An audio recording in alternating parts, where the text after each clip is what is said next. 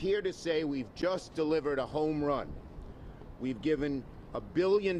We've gotten the federal government, FEMA, to give $1 billion, $1.19 billion.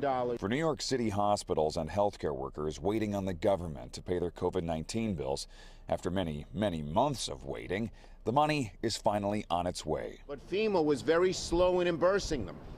FEMA came up with some crazy rules that said, well, if you built a new building, we'll reimburse you, but if you used your existing building, we weren't going to reimburse you. Officials say the money was hung up on an argument over what type of hospital facilities qualified for COVID reimbursements.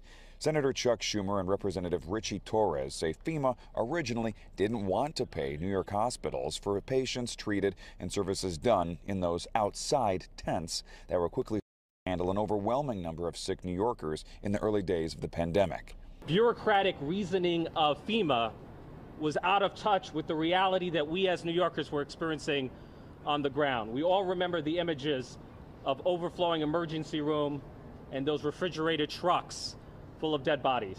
$1.19 billion is a lot of money, but Senator Schumer and New York City leaders say it's no longer enough.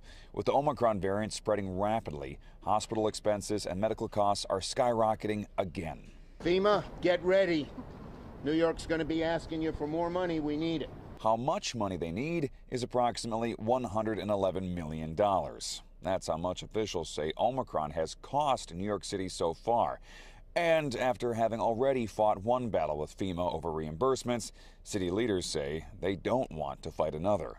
The delays we had were unacceptable, both on the public side and the private side, and we're not going to tolerate that again.